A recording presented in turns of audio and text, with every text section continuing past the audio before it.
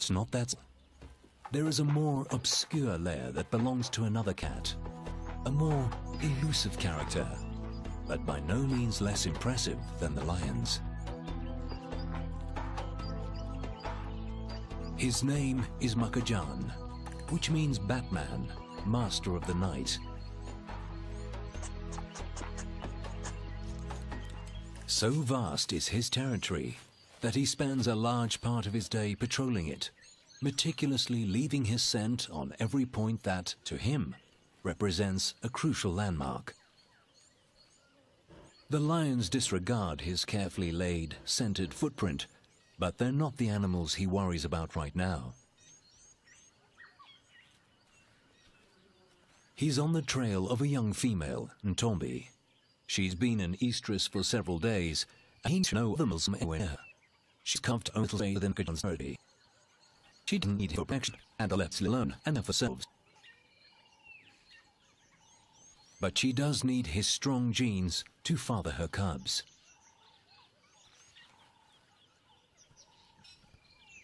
She spots him first.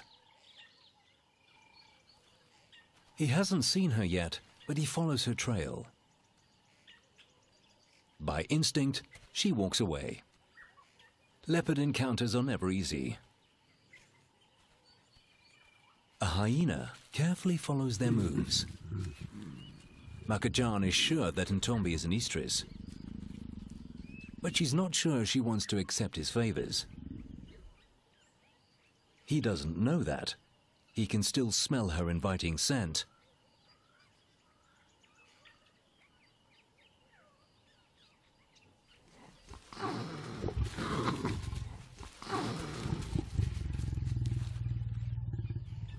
Makajan realizes that he's not going to win her over and leaves.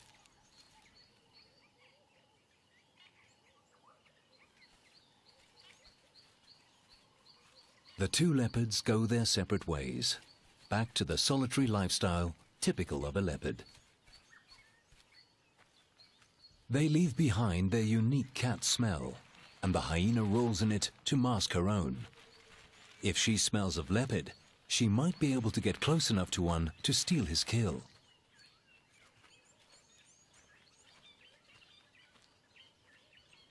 Ntombi is gone, but her scent lingers. He calls her, hoping that she hasn't gone far.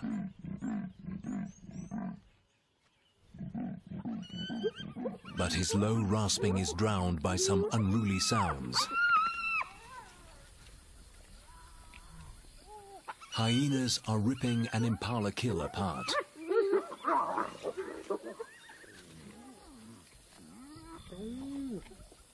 But this isn't their kill. They stole it from the old Shebeli lion.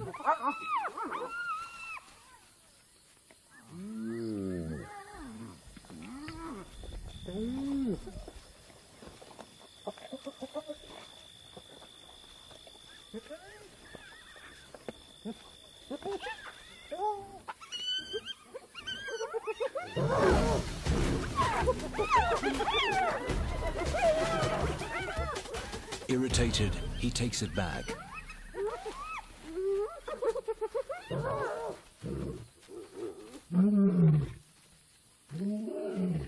His roar is a powerful weapon. It scares off scavengers like these and wards off enemies.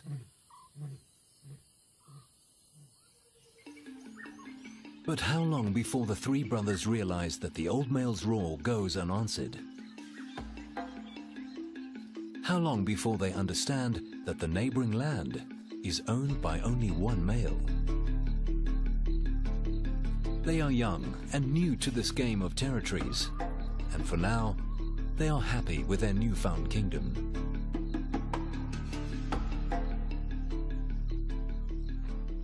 The complexity of the lion's territories is lost to the larger animals of Africa.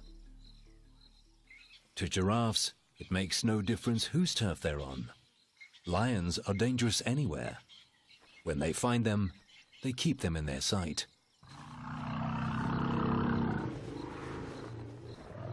For the elephants, That's not good enough.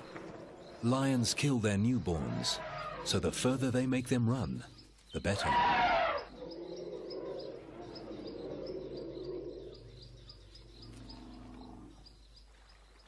Elephants have seen generations of lions come and go. They've walked through the invisible boundaries that change with the strength of the reigning king.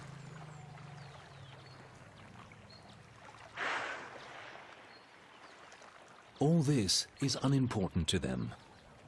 Their survival depends on the best food and water that they can find over an expanse of land that stretches far beyond these lions' territories. They're on the three brothers' land now, only because it has the best source of water around.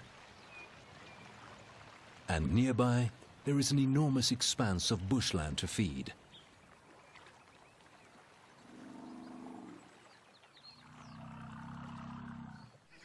The old Shebele male takes some time out with his pride. At his age, he tires quickly. His joints are stiff and riddled with arthritis.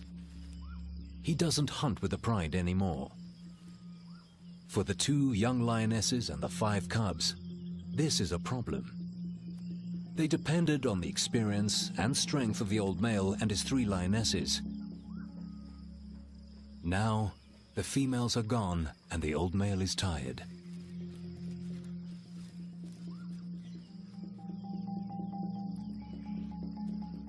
The Shebeles are in trouble.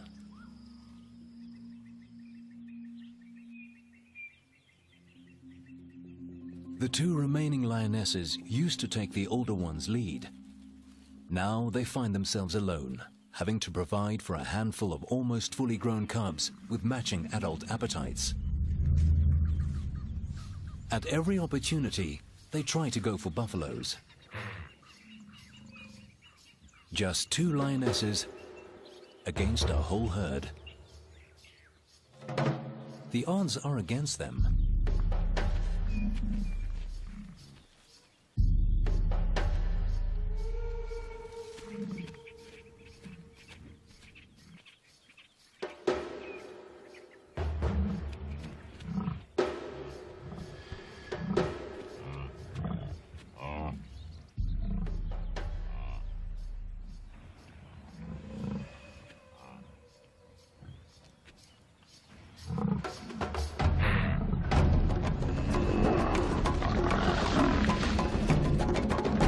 Inevitably, the lionesses lose. Despite being almost 2 years old, the cubs are of no use. They just don't know how to hunt because they missed out on some crucial guidance, usually given by the adults in the pride. It takes special skills to hunt buffaloes. Skills that the 3 brothers perfected during their nomadic years in Kruger. The sisters are desperate to be accepted by these males. They try all the tricks they know. Flirting seems to work. But the male is not sure what to make of this.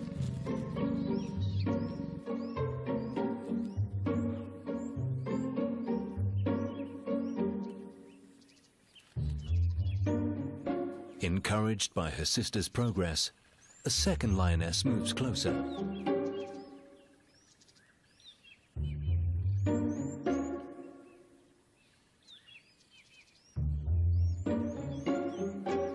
And her young son follows her.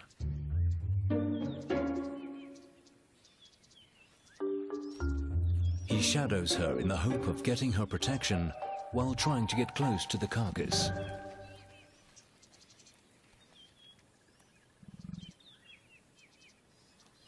The sisters' arrival has unsettled the brothers.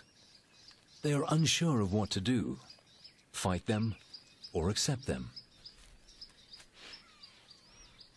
The female's scent is distracting.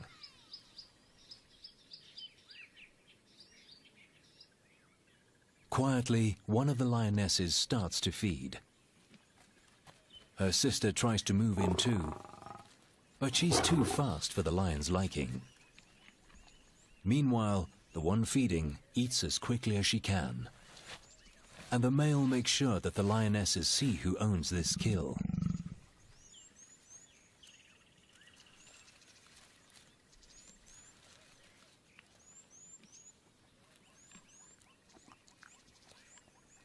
Having learned from her mistakes, the mother moves closer, slowly.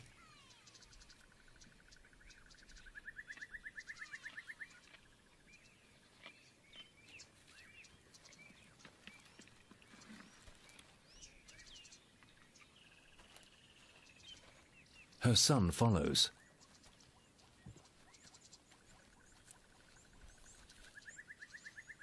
But he is getting too close. The brothers have had enough and take out their frustration on each other.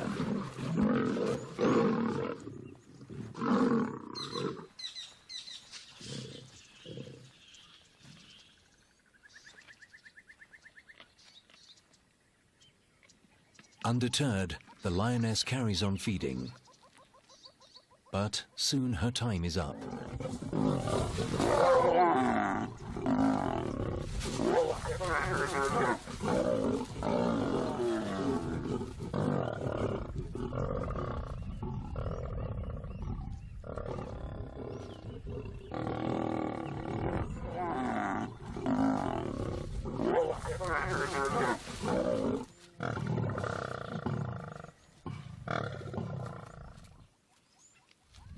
The males reclaim their meal.